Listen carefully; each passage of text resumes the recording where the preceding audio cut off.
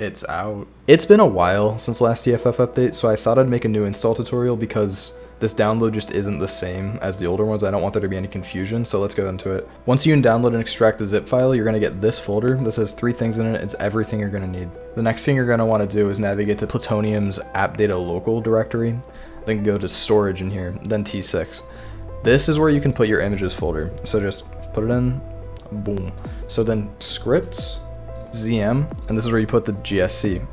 The sound is a little bit more confusing, but it's just because it doesn't load into the game the same way that the other stuff that I just mentioned does.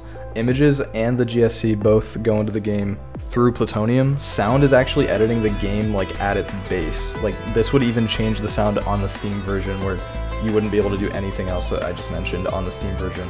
So if you don't know how to get to your Black Ops 2 directory, an easy way to do it is to navigate to your Steam, right click on Black Ops 2 Zombies properties, then installed files, and browse right here. Now that we're here, we're just gonna go into the sound folder here.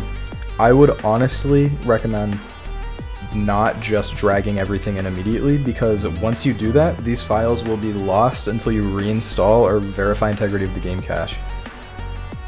And of course, if you're not going to be wanting to hear everything from TFF whenever you play Black Ops 2, I would recommend just keeping that aside in a different folder until you're done playing.